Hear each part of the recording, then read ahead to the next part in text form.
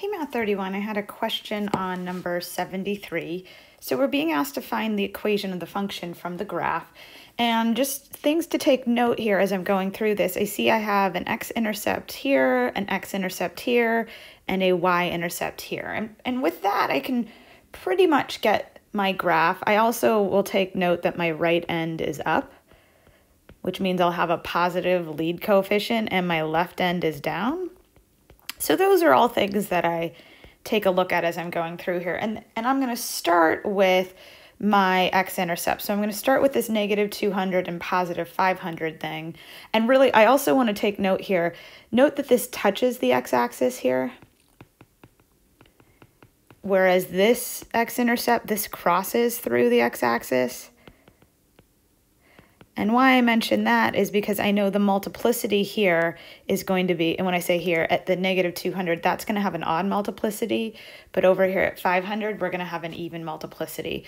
So if I start to piece this together, all right, I'll have f of x, it's going to be some stretch factor, and I have two x-intercepts, so I'm going to use those.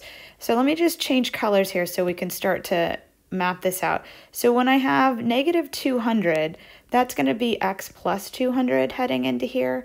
And when I have positive 500, that's going to be x minus 500 heading in here.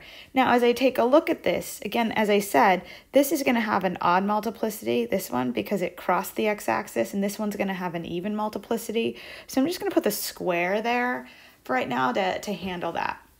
So as I start to go through this, the last thing I need to figure out is my a value. If I could do that, then I'm done with this graph, or at least done with finding this equation. And as I said before, since my right end is up, that means a's got to be positive. It's got to be greater than 0. Well, I have this ordered pair here, right? This is really an xy coordinate, an xy ordered pair. So what I'm about to do is I'm going to take that x value of 0 and plug it in here and here.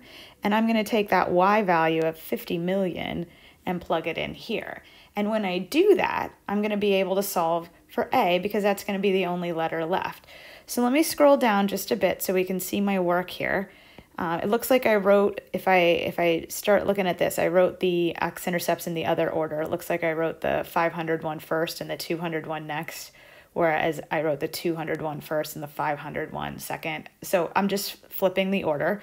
All right, so then let me change this back to, we'll go to a nice green.